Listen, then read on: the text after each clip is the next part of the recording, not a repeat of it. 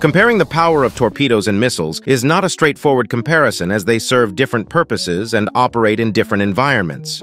Torpedoes are underwater weapons primarily used in naval warfare to engage and destroy enemy vessels. They can carry large warheads and cause significant damage, particularly to ships. On the other hand, the power of a missile also varies depending on its specific purpose and design. Missiles typically carry smaller warheads compared to torpedoes, but make up for that with their speed, maneuverability, and precision. Missile warheads can vary in size and type, ranging from high explosive fragmentation to specialized warheads designed for specific targets, such as armor-piercing or anti-ship warheads. The effectiveness of both torpedoes and missiles depends on factors such as range, speed, guidance systems, countermeasures, and target characteristics, making it challenging to definitively determine which is more powerful.